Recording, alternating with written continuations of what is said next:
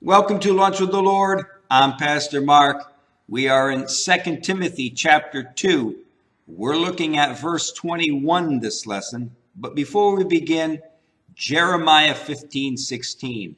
Thy words were found, and I did eat them, and thy word was unto me the joy and the rejoicing of my heart.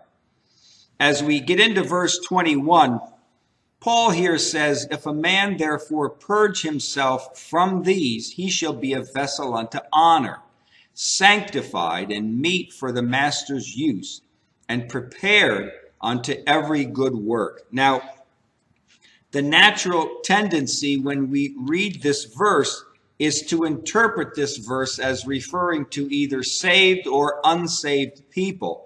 And a key word in this verse is the word these. So he says here, if a man therefore purge himself from what? From these. Now, what is Paul referring to when he says these? Is he referring to these empty, unholy talkers of verses 16 to 18 that we already studied a few lessons ago? Or does these talk about the earth and wood vessels of verse 20, the previous verse? And we don't know because Paul doesn't specify which he's talking about. Maybe he's talking about both of them. But regardless of which one he's talking about, if a Christian cleanses and stays away from these, whatever they're referring to, and honors God in their life, then they will be a vessel unto honor, set apart and made useful for God's use, and prepared unto every good work.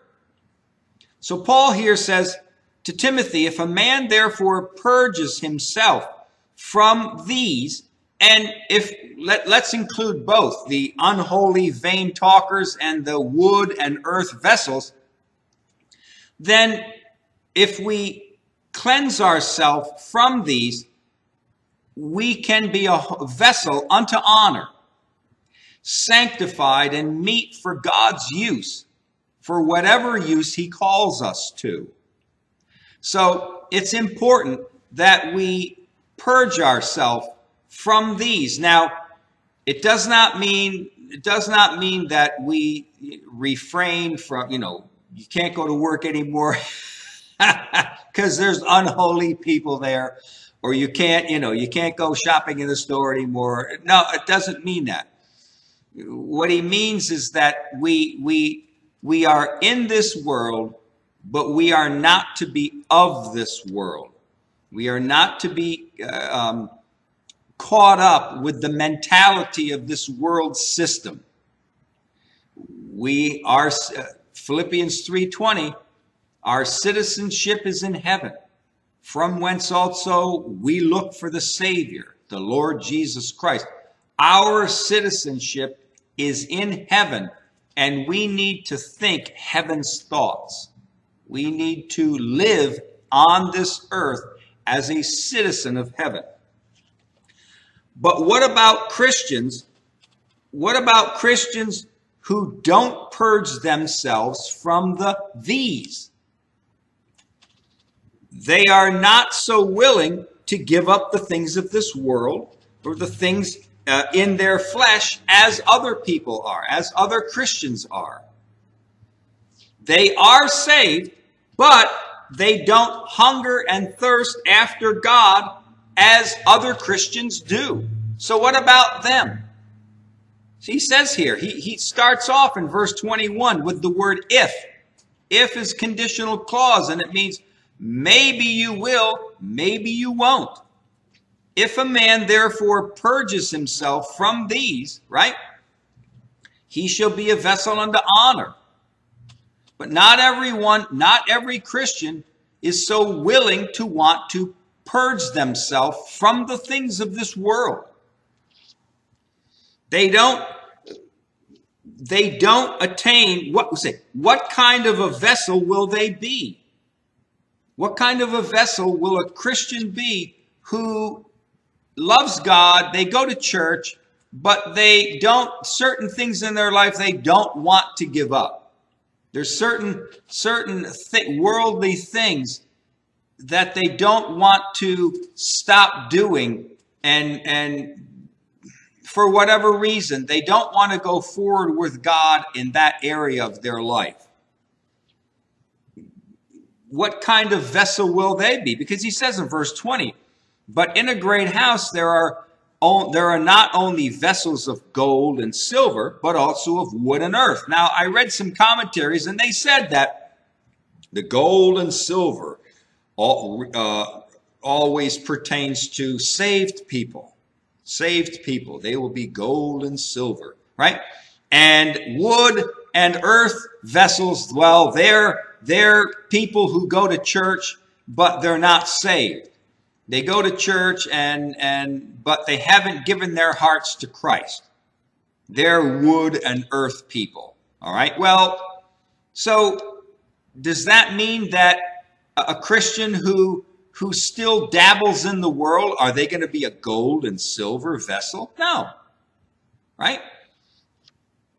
This is why I said that the wood and the earth vessels of verse 20 does not always have to refer to unsaved people. You have some Christians that are going forward with God, and they're dying to this world, and they're living unto God. Well, they're going to be a gold and silver vessel. But what about a person who gets saved? They go to church, but they don't want anything more to do with God. They don't want to really pray, really develop a prayer life. They don't want to develop a study life, reading the Bible life. They're maybe not interested in Bible study. You know, they love God and they got saved, but there's certain things in their life they just don't want to stop doing. They don't want to give them up for God or for his word. Are they going to be gold and silver? Well, no. Wood and earth, it's still a vessel for God that God can use, but they don't attain the gold and silver level. Don't assume when you read verse 21 that every single Christian in this world wants to purge themselves as you do or as other faithful Christians do. Just not everyone wants to. Some, they come to church and they love God and they sing and they enjoy it. And then the rest of the week, well, they go out and they want to live their life. They want to live life the way they want to. They don't want to give their life to God every day. They don't mind doing it Sundays and maybe once in a while going to a Bible study, but Mondays through Saturdays, it's their time. It's their time, and they've decided that's all I want of God. So he says here, if a man therefore purge himself from these, he shall be a vessel unto honor. And that's true. This is Paul encouraging Timothy, and this is God through his word encouraging all of us, telling us that if you die to this world, if you mortify the deeds of your body, as it says in Colossians 3, verse 5, if we put to death the things of this world and we die to the things of this world and live unto God, God says through here that we will be a vessel unto honor in his kingdom. And this should encourage us to want to hunger and thirst after being an honorable vessel unto him. This should encourage us to want to seek the things above and not the things on this, to love not the world, but to love God and the things of heaven.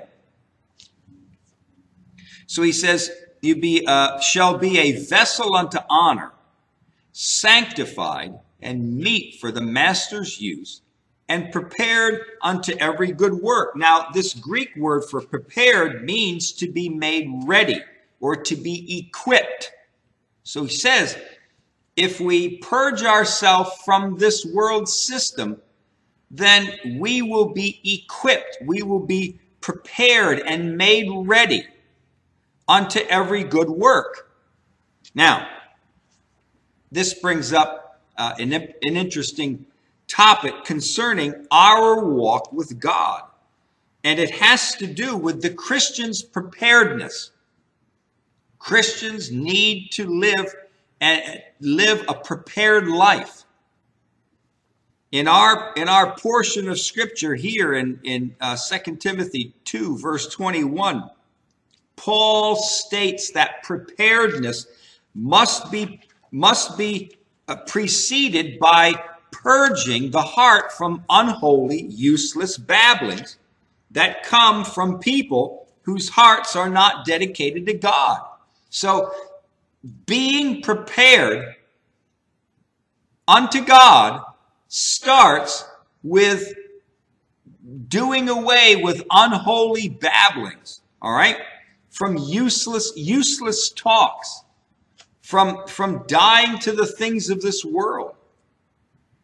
So this is what Paul describes as being a useful vessel, not to spend a lot of time talking about useless stuff,